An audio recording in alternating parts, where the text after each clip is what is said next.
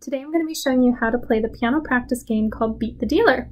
For Beat the Dealer, you need one suit from a deck of cards. So I have diamonds here, and the piano student should have a piece that they're working on, and they also need one extra player to be the dealer for them. So this could be a mom or a dad or a sibling or a friend.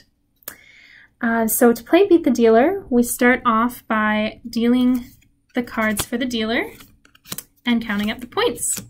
So the points are all just the numbers. So ace is worth 1, 8 is worth 8 points, 10 is worth 10, and then the face cards are all worth 11. So jack, queen, and king are all worth 11 points. So right now the dealer has 10, 18, 19 points. And it's up to the student to get more points than the dealer. And the student gets points every time they complete a challenge section perfectly from the song they're working on. So let's say the student is working on I Just Can't Wait to Be King from The Lion King, and their challenge is to play measures 7 and 8 perfectly in the left hand. So that's from here to here. So let's try that challenge section. Here we go. Okay, that was perfect.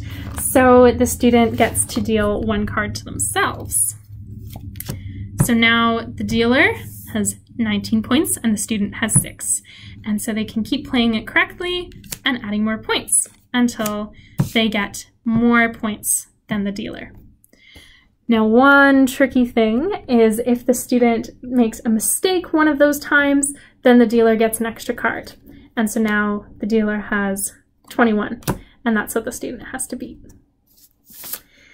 So we'll make up some challenges together in our class, and you can also come up with challenge sections on your own at home based on the parts that you're finding tricky when you're practicing.